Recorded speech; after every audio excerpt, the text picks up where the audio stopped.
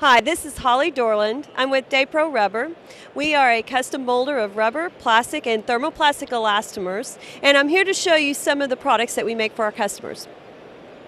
Since 1960, Daypro Rubber has been manufacturing quality, tight tolerance, custom molded rubber parts. We offer design assistance, material recommendation, tooling, custom compound development, laboratory testing, and mold construction. Daypro uses compression, limb, transfer, TPE, and plastic molding to mold the components for our customers. Daypro has a Class 10,000 clean room for our customers with parts that require special handling. Daypro Rubber works with our plastic molding customers to help solve problems. On the left is an application that we overmolded with a TPE.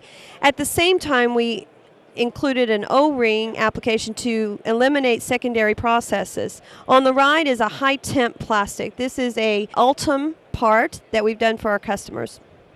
Daypro Rubber custom compounds rubber for our customers. On the left you'll see a silicone that has been cured with platinum to help it withstand multiple sterilization applications.